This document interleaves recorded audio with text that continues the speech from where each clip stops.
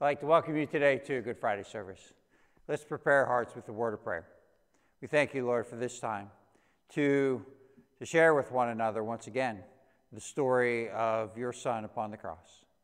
May we see it, may we hear it, may our hearts be affected by the kind of love that you have for us. We thank you, Lord, and we praise you in Jesus' name. Amen. Let us pray our moment of confession together. Most merciful God, we, your church, confess that often our spirit has not been that of Christ, where we have failed to love one another as he loves us, where we have pledged loyalty to him with our lips and then betrayed, deserted, or denied him. Forgive us, we pray. And by your Spirit, make us faithful in every time of trial, through Jesus Christ our Lord. Amen. Let us pray. Lord, we thank you for this time together, again to remember the story of what Christ has done for us. Prepare our hearts to receive this scripture today, read through your Holy Spirit, through the grace that you have given to us. We thank you, Lord, for these moments. We thank you for your love. In Jesus' name, amen.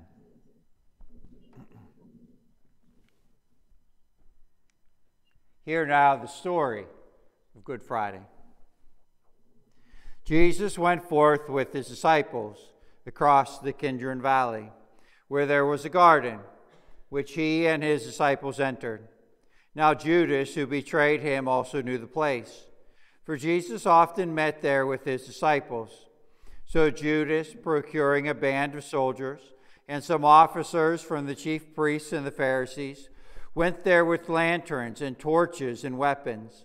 Then Jesus, knowing all that was to befall him, came forward and said to them, "Who do you seek?" They answered him, "Jesus of Nazareth."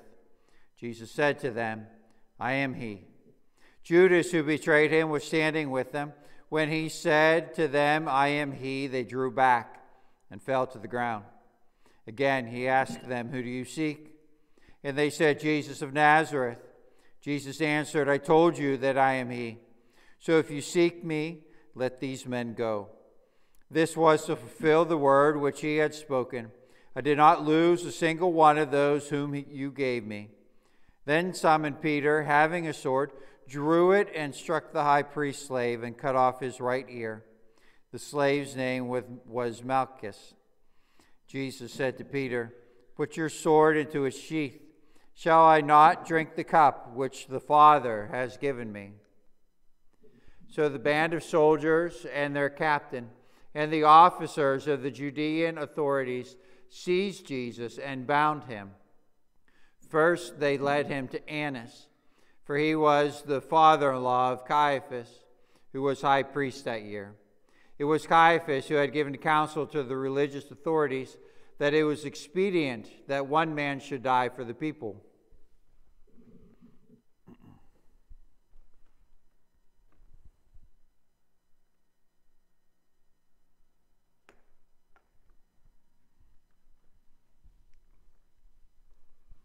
Simon Peter followed Jesus, and so did another disciple. As this disciple was known to the high priest, he entered the court of the high priest along with Jesus, while Peter stood outside at the door. So the other disciple, who was known to the high priest, went out and spoke to the woman who guarded the gate and brought Peter in. The woman who guarded the gate said to Peter, "Are you not also one of this man's disciples?" He said, "I am not." Now the servants and officers had made a charcoal fire because it was cold, and they were standing and warming themselves. Peter also was with them, standing and warming himself. The high priest then questioned Jesus about his disciples and his teaching. Jesus answered him, "I have spoken openly to the world. I have always taught in synagogues and in the temple, where all Jewish people come together. I said nothing secretly. Why do you ask me? Ask those who have heard me what I said to them. They know what I said." When he had said this, one of the officers standing by struck Jesus with his hand, saying, "Is that how you answer the high priest?" Jesus answered him, "If I have spoken wrongly, bear witness to the wrong. But if I have spoken rightly, why do you strike me?" Annas then sent him bound to Caiaphas, the high priest.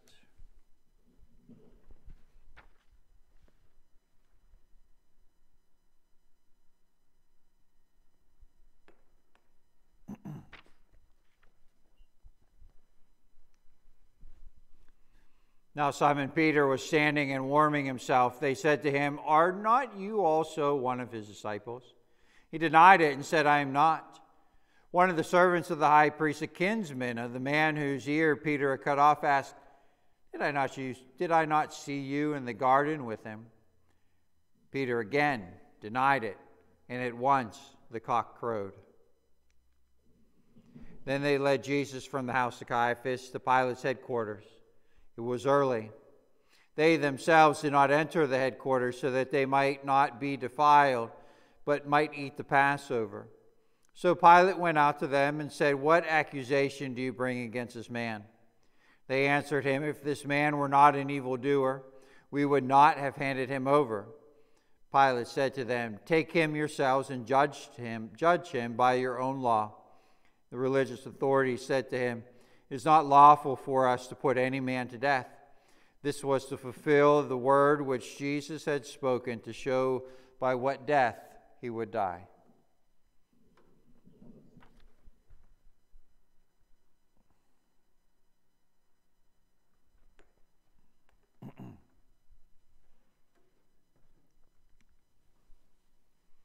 Pilate entered the headquarters again and called Jesus and said to him, "Are you the king of the Jews?" Jesus answered, "Do you say this of your own accord, or did others say it to you about me?" Pilate answered, "Am I a Jew? Your own nation and the chief priests have handed you over to me. What have you done?" Jesus answered, "My kingship is not of this world. If my kingship were of this world, my servants would fight, that I might not be handed over to the religious authorities. But my kingship is not from the world." Pilate said to him, "So you are king?" Jesus answered, "You say that I am a king. For this I was born, and for this I have come into the world, to bear witness to the truth. Everyone who is of the truth hears my voice." Pilate said to him, "What is truth?" After Pilate had said this, he went to the religious authorities again and told them, "I find no crime in him, but you have a custom that I should release one man for you at the Passover. Will you have me release for you the king of the Jews?" They cried out again, "Not this man, but Barabbas." Now Barabbas was a robber.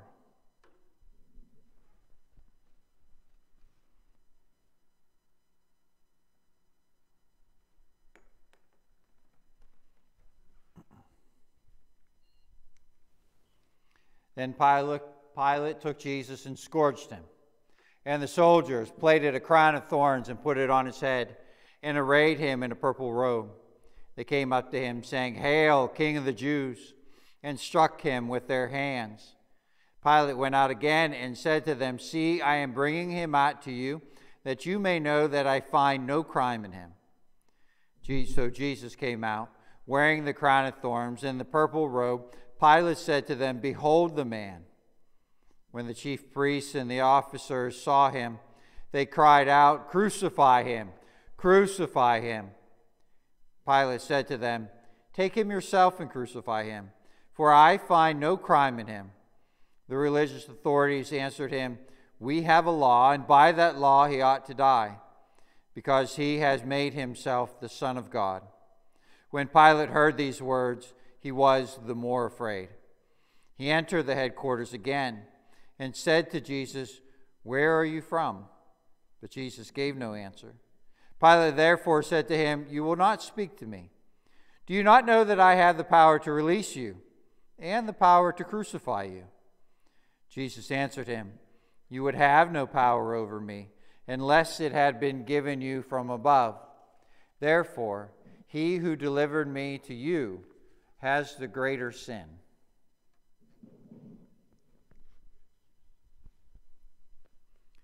Upon this, Pilate sought to release him. But the religious authorities cried out, "If you release this man, you are not Caesar's friend. Everyone who makes himself a king sets himself against Caesar."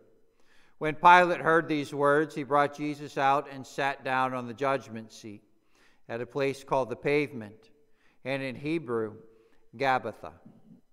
Now it was the day of preparation of the Passover. It was about the 6th hour.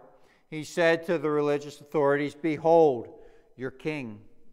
They cried out, "Away with him! Away with him! Crucify him!" Pilate said to them, "Shall I crucify your king?" The chief priests answered, "We have no king but Caesar." They handed him over to them to be crucified.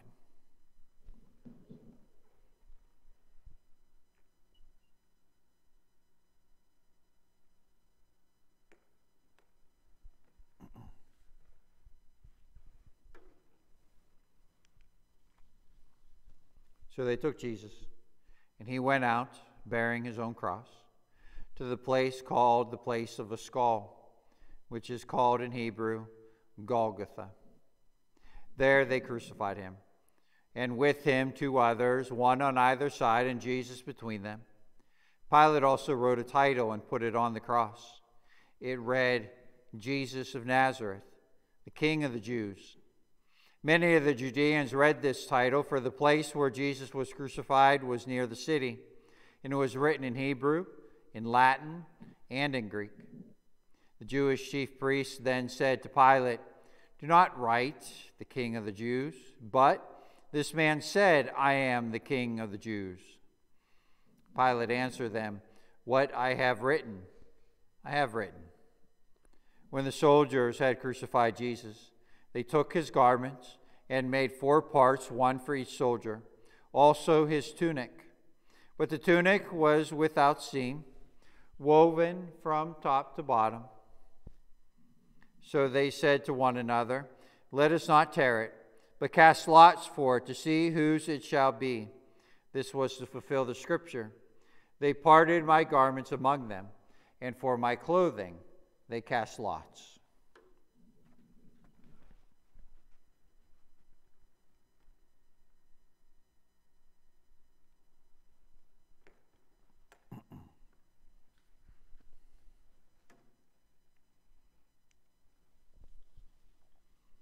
So the soldiers did this.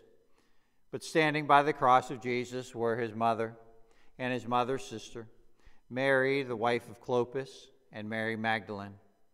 When Jesus saw his mother and the disciple whom he loved standing near, he said to his mother, "Woman, behold your son." Then he said to the disciple, "Behold your mother." And from that hour the disciple took her to his own home. After this, knowing that all was now finished, he said to fulfill the scripture, "I thirst." A bowl full of vinegar stood there, so they put a sponge full of the vinegar on hyssop and held it to his mouth. When Jesus had received the vinegar, he said, "It is finished." And he bowed his head and gave up his spirit.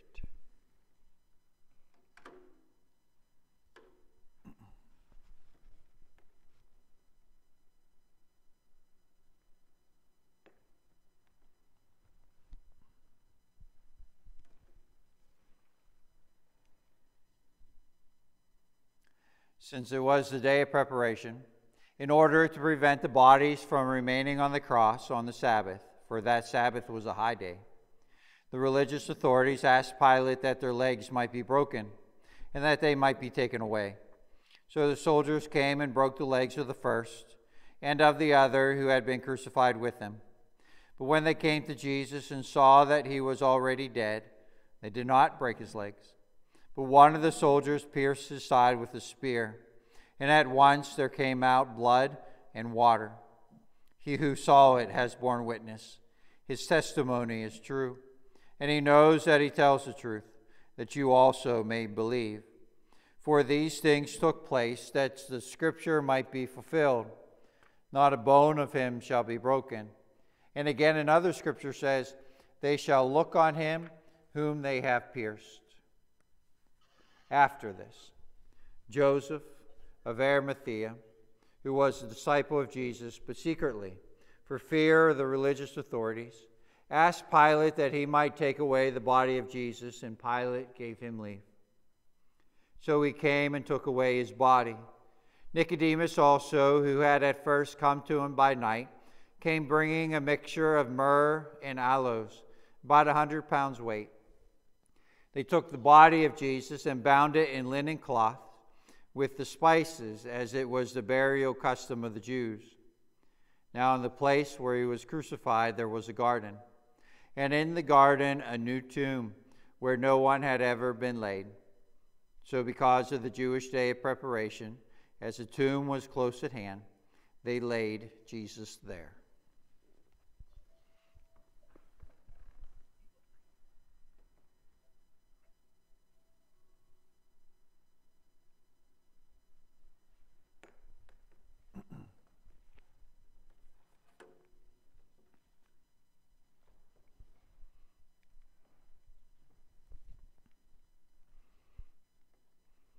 Our telling of the story of Jesus' death of this Good Friday begs us to answer the question, what's so good?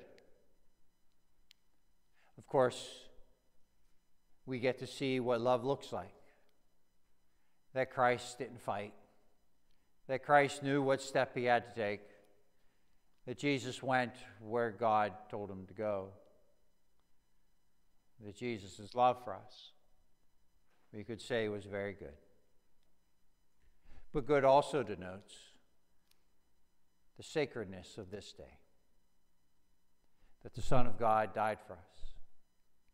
That Jesus' blood, Christ's body, makes this day holy. Shed upon the cross for you and I. This is a sacred day. And so it is good.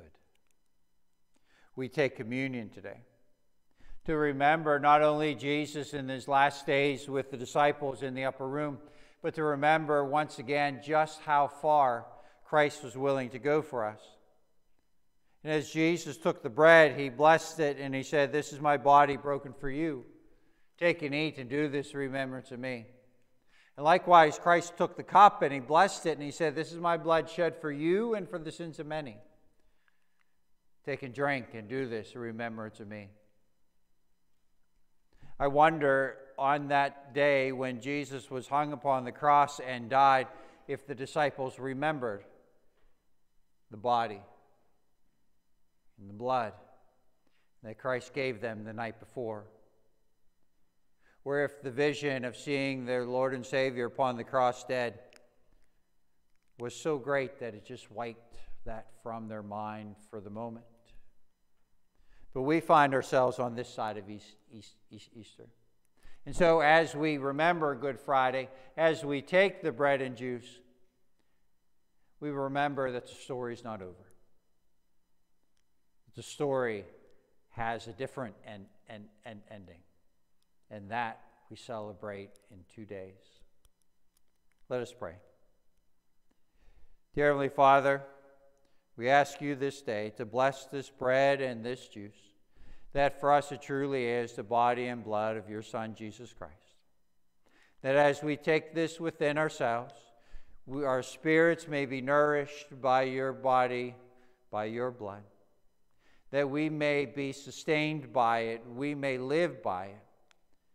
That you may take ours, so that we may share your love with one another and with all those around us. We thank you for this day. In the name of Jesus, who died for us, we pray. Amen. The body of Jesus Christ, broken for you. Take and eat.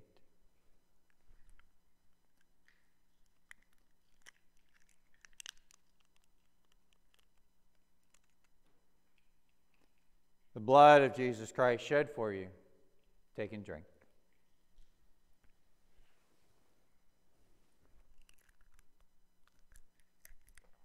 Amen.